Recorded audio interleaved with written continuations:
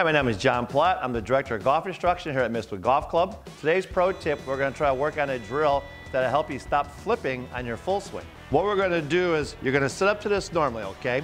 And the problem with this shot with people's swing is everybody has a tendency to have a lot of flipping hacks because they're trying to hit it with their hands and arms through the golf swing, okay?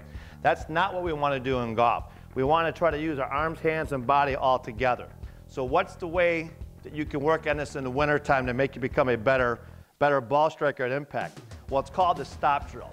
I've tried a bunch of different ways. It's very difficult to feel like you're going to hold that angle coming through. You know, if it was that easy, I think I'd have to get a real job because everybody would be really good in the game of golf. Okay, so what we have to do is basically we're going to hit this shot and hold. You can see how I stopped right there, okay? So all you have to do, this would be perfect to go with the golf dome to warm up the first 10 minutes.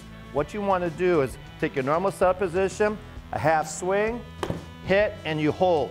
Now that looks very easy, but it's very hard to do.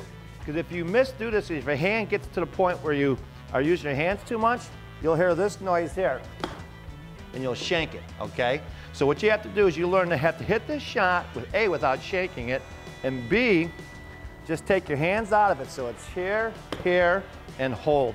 And you can see I'm holding that angle just like that through impact. Do not let that club follow through, okay? It's just a hit and hold practice shot.